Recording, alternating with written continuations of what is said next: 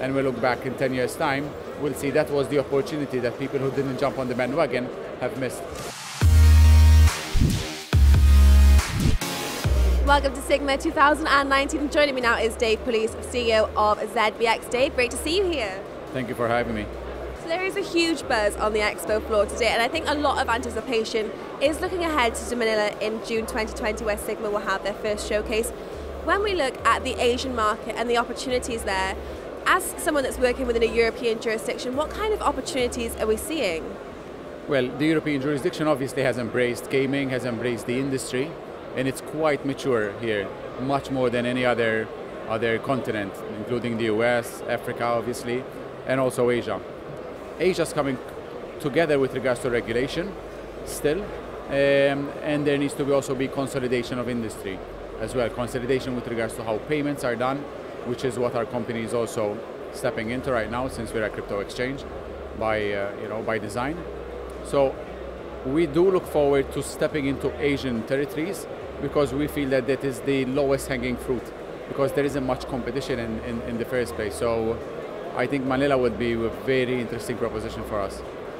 And when we look at opportunities, as you mentioned there is huge potential, and we do try to identify the East meets West situation.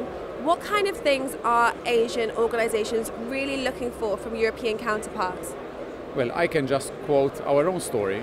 So like the ZB group of exchanges was in Asia, or it still is in Asia, and we set up ZBX because in Europe we have a bit of a stronger regulation, we have the banking infrastructure, and we can offer also securities and other well-established financial products.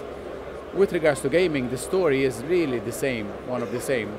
So with regards to European companies who want to establish a base in Asia, it is probably the biggest market right now. So as I said, the lowest hanging fruit.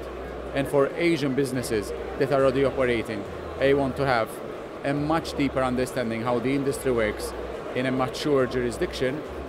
Europe, obviously, it's the jurisdiction of choice, especially places like Malta. So East meets West, I think it's probably what we would call like I used to call it before the same, like the Genesis 1.